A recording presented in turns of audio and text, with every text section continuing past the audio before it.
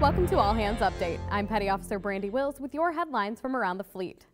President Barack Obama has proclaimed January as National Slavery and Human Trafficking Prevention Month to spark awareness against the growing global human rights crisis.